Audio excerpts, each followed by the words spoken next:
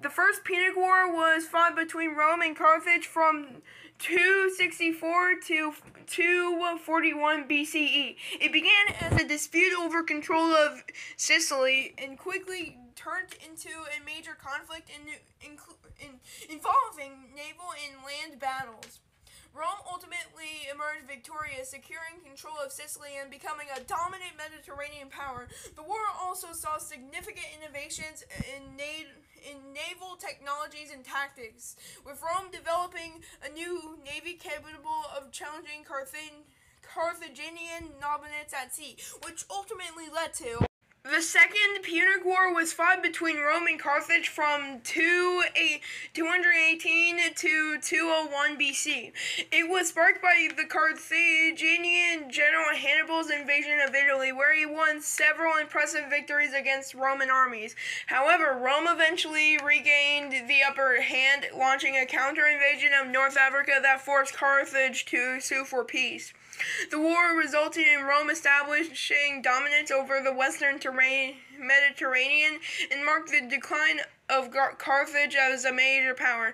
Hannibal's military tactics and strategies continue to be studied and admired to this day, which ultimately leads to the Third Punic War was fought between Rome and Carthage from 149 to 146 BCE. It was sparked by the Rome's desire to completely destroy Carthage, despite the city having already been reduced to a shadow of its former self.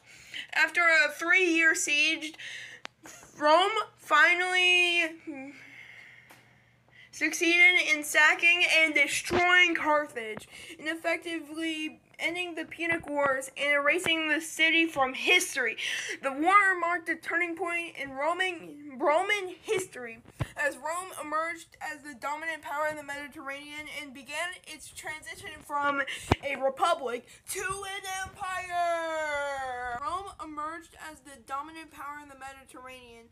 Julius Caesar and his successors established the Roman Empire, bringing stability, prosperity, and cultural achievements.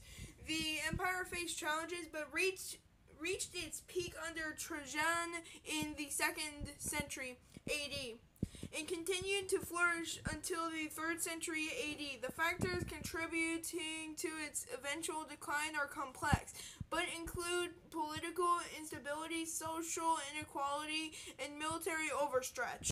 The decline began in the 3rd century AD and led to the eventual collapse of the Western Roman Empire in 476 AD. The Eastern Roman Empire, also known as the Byzantine Empire, continued for several more centuries. Despite its decline, Rome left a lasting legacy in language, law, architecture, religion, and culture that continues to influence the modern world to this day. Byzantine Empire, also known as the Eastern Roman Empire, emerged after the fall of the Western Roman Empire. It lasted for over 1,000 years, centered on the city of Constantinople, now Istanbul, and incorporating territories in Europe, Africa, and Asia.